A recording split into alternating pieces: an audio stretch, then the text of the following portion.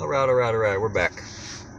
I want to show you the proper way to burnish or bed in your brake pads when you change your pads and rotors. You hear that? So this is a 2017 Kia Soul. It's pretty fun to drive. Every time I drive one of these, it's like waiting for the hamster.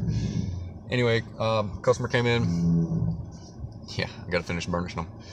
Customer came in, said that the brakes are squealing. You know, took off the front wheels and everything. And the front rotors were glazed. They were very, very shiny, and the pads were, they had like no friction material because they were glazed. So the proper way to do that is the 30-30-30 rule.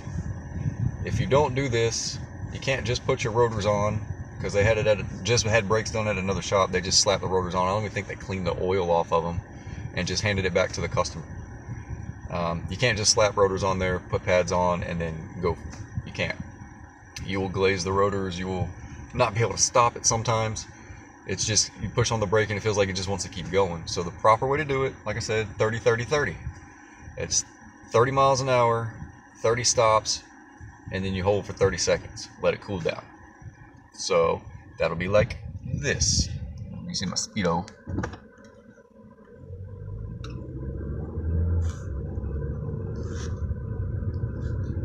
And you don't slam on the brakes.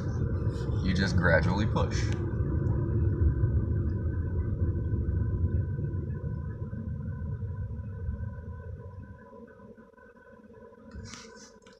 And then I sit for 30 seconds. And you do that 30 times. 30 miles an hour to a stop 30 times. And you sit for 30 seconds and let them cool down. And what that's doing is that's putting pad material on the rotor.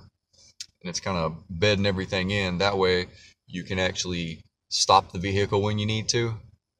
Like I said, I'm coming across a lot of these cars lately where shops are just throwing parts on a car or not doing things properly, and it's actually a safety concern. Like, you're going down the road and they just throw rotors and stuff on your car and they don't clean them off, and somebody pulls out in front of you and you got to slam on your brakes.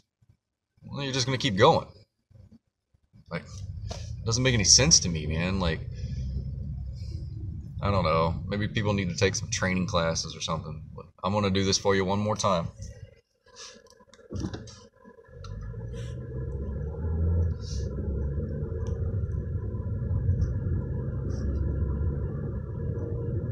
.30 miles an hour.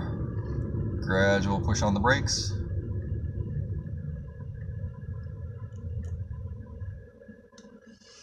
And you stop. And you hold 30 seconds. That's all it is.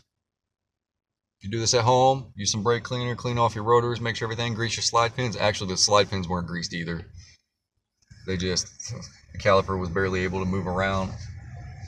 So you do brakes at home, put your new rotors on, clean the oil off of them with some brake cleaner, wipe them down, grease your slide pins and your hardware, whatever you need to do. And I put a coat of, some anti-disc brake quiet, or sometimes there's some grease you can put on the back of the pad, even though there's a shim there. It's just a little bit of extra protection. It gets rid of the brake squeal. And then you just go 30 miles an hour to a stop 30 times and hold for 30 seconds. That's all you got to do. And it's not hard braking, just gradual braking. So I hope you enjoyed your little brake 101 lesson.